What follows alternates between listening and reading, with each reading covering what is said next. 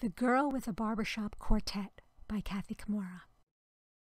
Like many of the afflicted, Essie Edwards learned early on that the mere mention of her condition was too much for others to handle. Any attempt to explain herself inevitably resulted in queer looks, dismissive headshakes, and ultimately rejection. When she was younger, she sought counseling, to no avail. The counselors seemed more perplexed by her condition than even she was. When she came of age, she made a decision to simply try to accept herself as she was. After all, being born with a barbershop quartet was not nearly as devastating as, say, having been born with a klezmer group or a zydeco band, though she might have preferred their latkes and crawfish gumbo to the milkshakes and root beer floats favored by her barbershop quartet.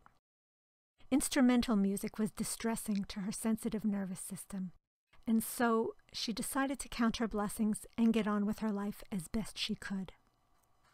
She resigned herself to working at the local barbershop, but when she learned that the barber pole symbolized bloodletting, red for blood, white for bandages, and blue for patriotism, she fainted and had to be revived by her quartet with a hearty round of "Goodbye, My Coney Island Baby."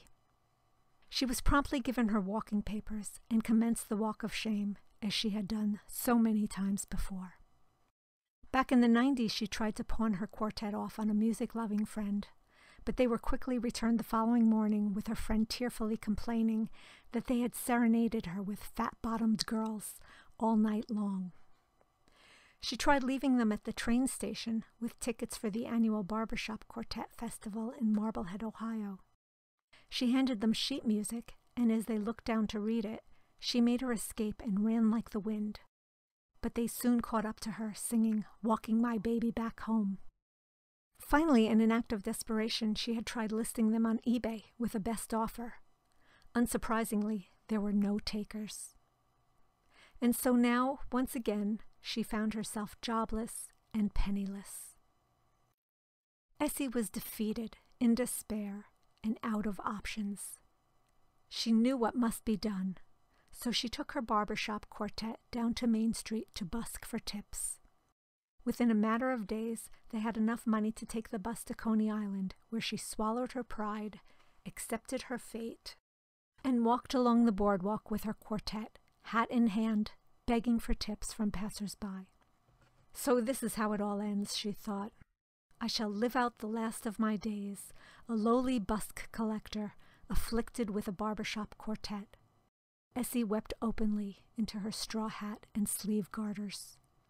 She soon settled into the seedy life of a barbershop quartet boardwalker, the role she was destined to play. Day followed night, which followed day ad nauseum. Essie and her freak show performed for the entertainment of strangers and passers-by, with a smile on her face.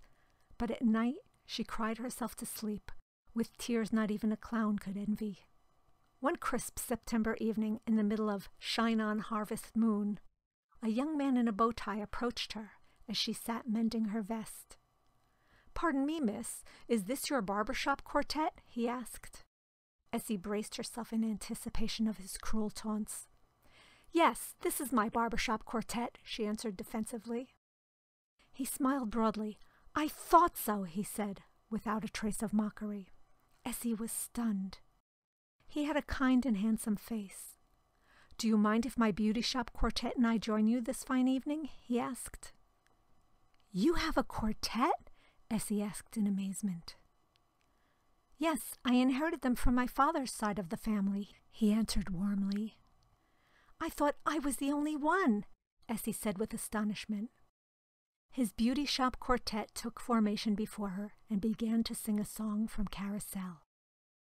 "When you walk through a storm, hold your head up high, and don't be afraid of the dark.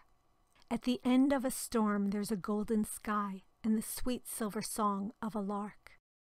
Essie's quartet joined in. "Walk on through the wind, walk on through the rain, though your dreams be tossed and blown. Walk on with hope in your heart, and you'll never walk alone."